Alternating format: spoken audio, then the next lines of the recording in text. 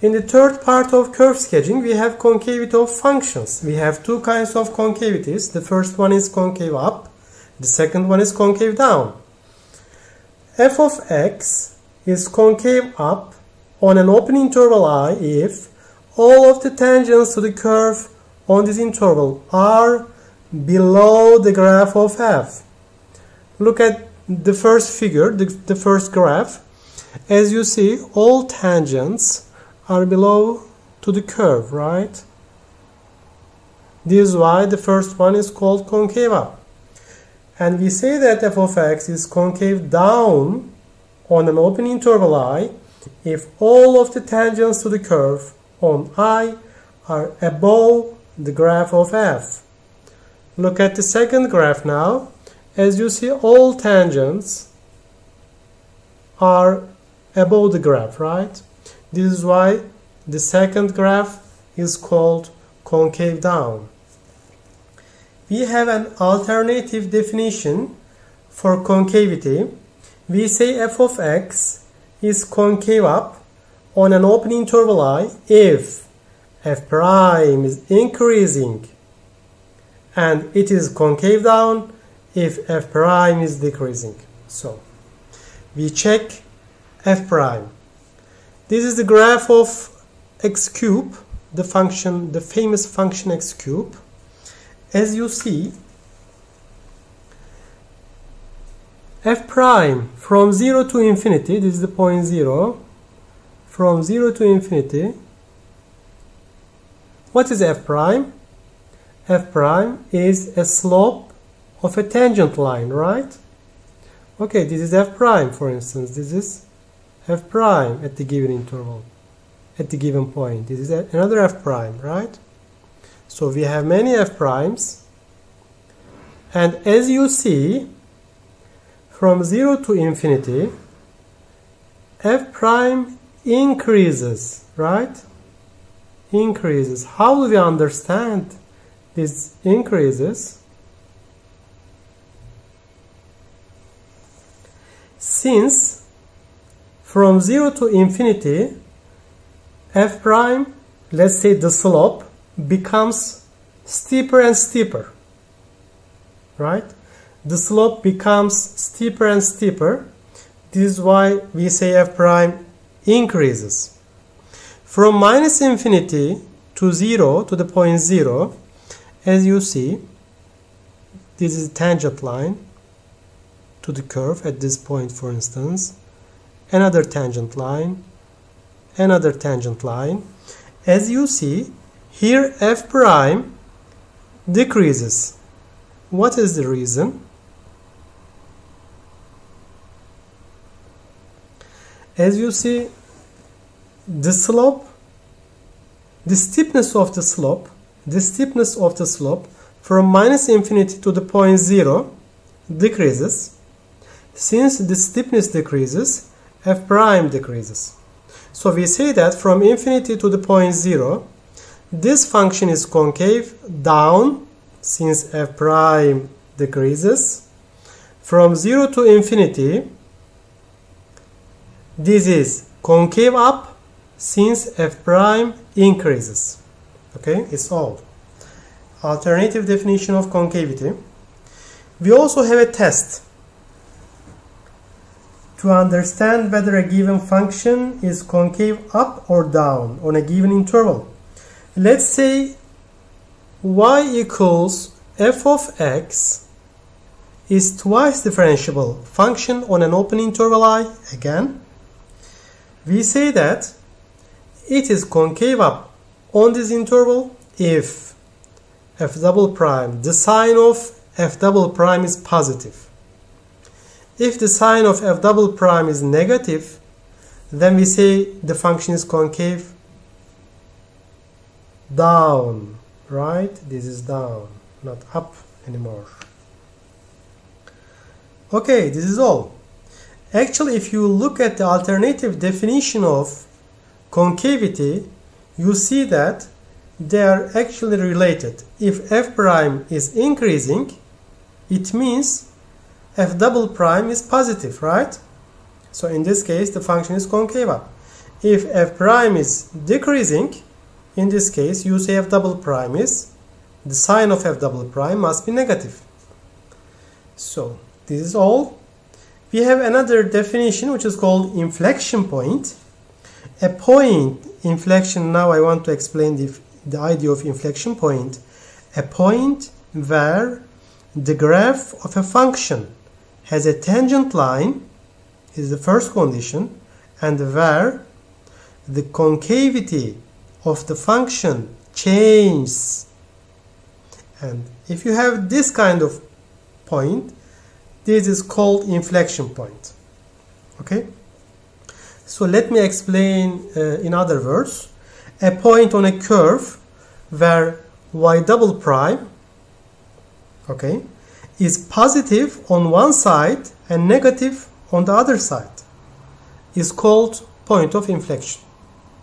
So to find inflection points, find any point C in the domain, of course, it must be in the domain, where f double prime is 0 or f double prime is undefined.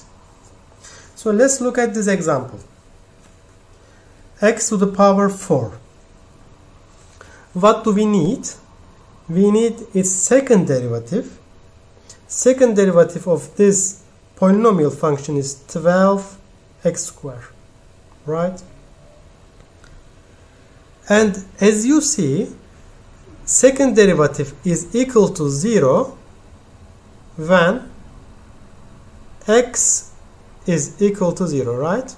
So can we say that this point is an inflection point?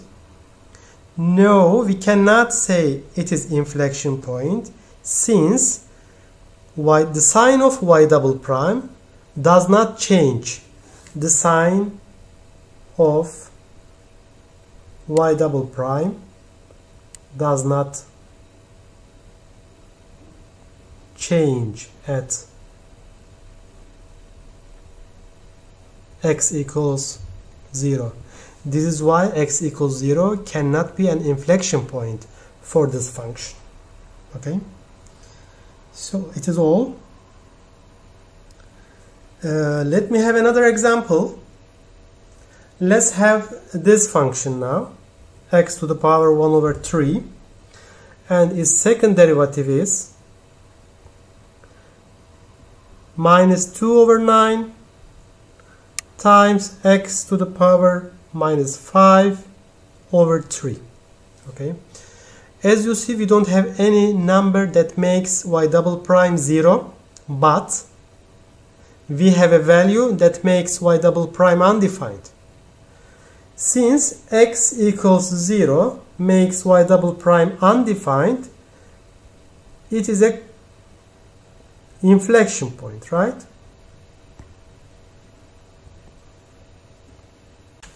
In this example, we see that inflection points can also occur where there is no second derivative. And we also see from the first example that a 0 second derivative does not always produce an inflection point.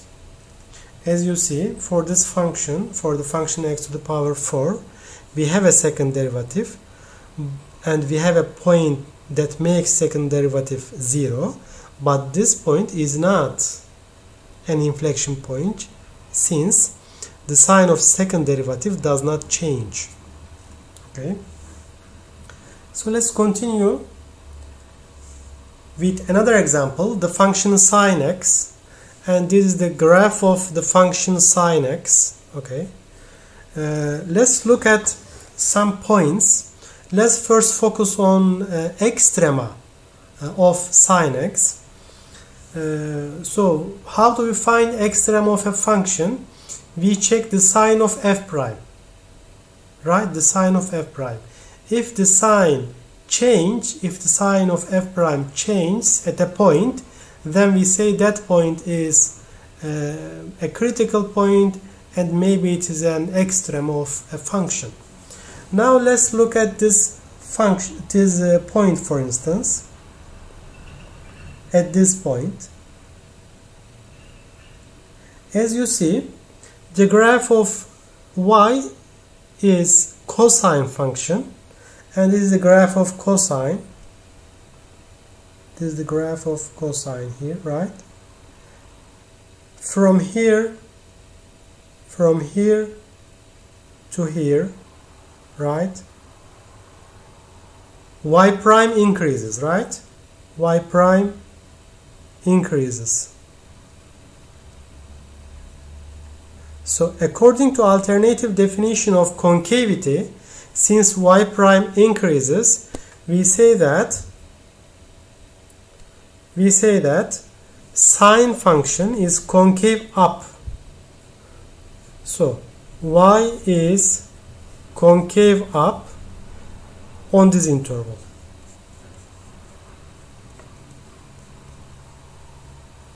Okay, from this point to this point to 0. Okay, so let's check the function again. From the point 0 to this point,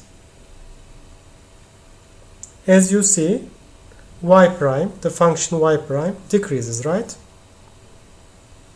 Y prime decreases according to alternative definition of concavity. Since y prime decreases, y is concave down on this interval. So we understand from the alternative definition of concavity. We also have a test, second derivative test, to find the concavity of the function. Second derivative test tells us that check the sign of f double prime. If the sign of f double prime is positive, then the function is concave up on that interval. So we have second derivative of the function, and we have the graph of second derivative of the function. This is the graph. Okay, so as you see, on which interval y double prime, the sign of y double prime is positive. As you see, from here, let's say from here to 0, the sign of y double prime is positive, right? So this is why on this interval the function is concave up from second derivative test, since y double prime, the sign of y double prime is positive.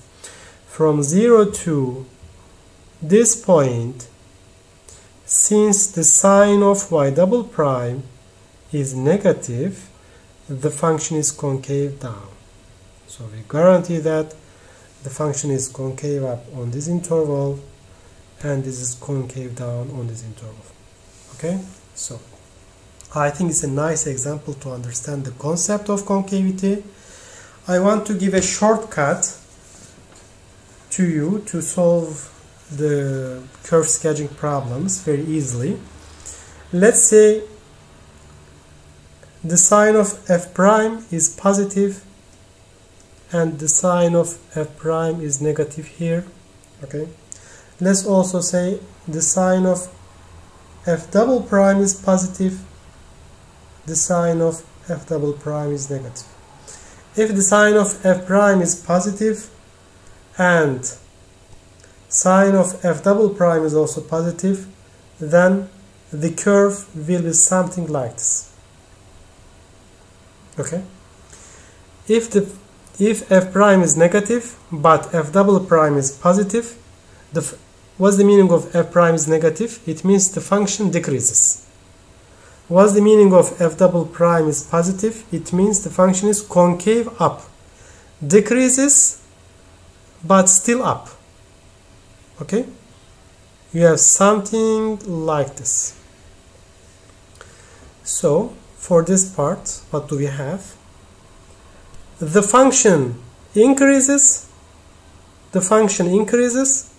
but it is concave down. Increases but down. Okay, for here the function decreases and this is concave down. the function is decreases, something you have a piece of curve, something like this. It's all.